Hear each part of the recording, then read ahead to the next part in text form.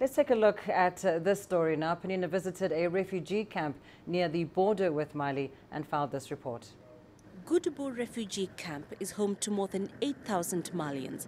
It is one of only 2 Malian refugee camps in Burkina Faso, and it is here that they thought they would find a safe haven away from home. Al-Hassan is among thousands of Malian refugees who are presently in Burkina Faso. He's been here with his family for about 8 years, and in those 8 years, they've suffered double displacement. Al-Hassan, talk to us about your journey.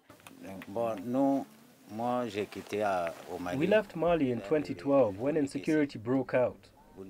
All around us, our neighbors were attacked and houses were burnt down. So I decided to move with my family to Burkina Faso. At the time, he had 3 young children, the eldest only 7 years old. After walking for a week, they finally reached Mentao refugee camp in Burkina Faso.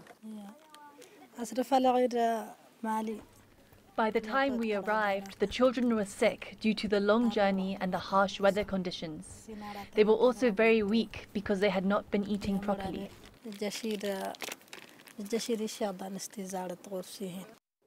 As security in Mali deteriorated, more and more Malians fled to Burkina Faso. The camp where Al-Hassan was registered, Mentao, presently hosts more than 6,000 Malian refugees. It has now become a prime target for militants and a death trap for the refugees.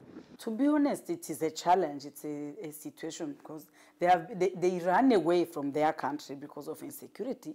Now they are facing the same situation in the country of asylum, which is a terrible situation. Mainly, I can even talk about those of Mentao, who are really in the battlefield, if I can call it. They are really in the battlefield. They can't move out too much because around they are surrounded by armed people. As a result, Al-Hassan fled again, this time to Ouagadoougou refugee camp.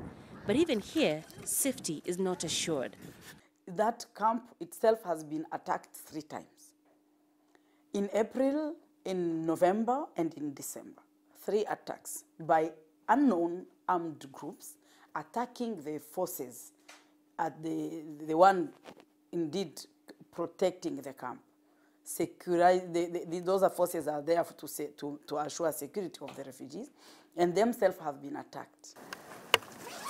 Despite those attacks, Al-Hassan's family, perhaps left with nowhere else to run to, insists they will brave it out.